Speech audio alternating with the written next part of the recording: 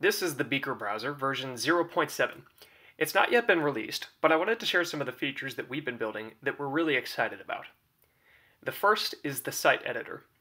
Any site that's been served by the DAT protocol, which is a cryptographic, decentralized web transport, can be edited directly from the browser. So you click on the site, you click on the edit button, you fork it, which is what I'm doing here, and then you can make changes however you like. You own this site, and you're hosting it from your browser, so there's no server required.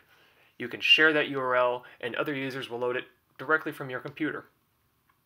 To make things really convenient, we've included live reloading, which is how my site turned purple there without me having to refresh the page.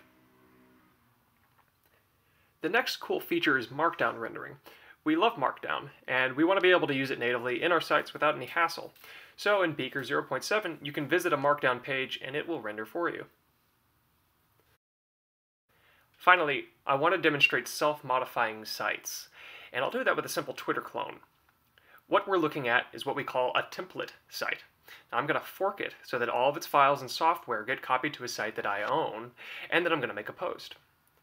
Now, what just happened is the site self-modified. It used the web APIs to write that post as a file to its own domain. It's simple and a little bit limited, but it's very fun. If I make another user, I can follow them, and now the two sites are reading each other's feeds, completely peer-to-peer and server-free.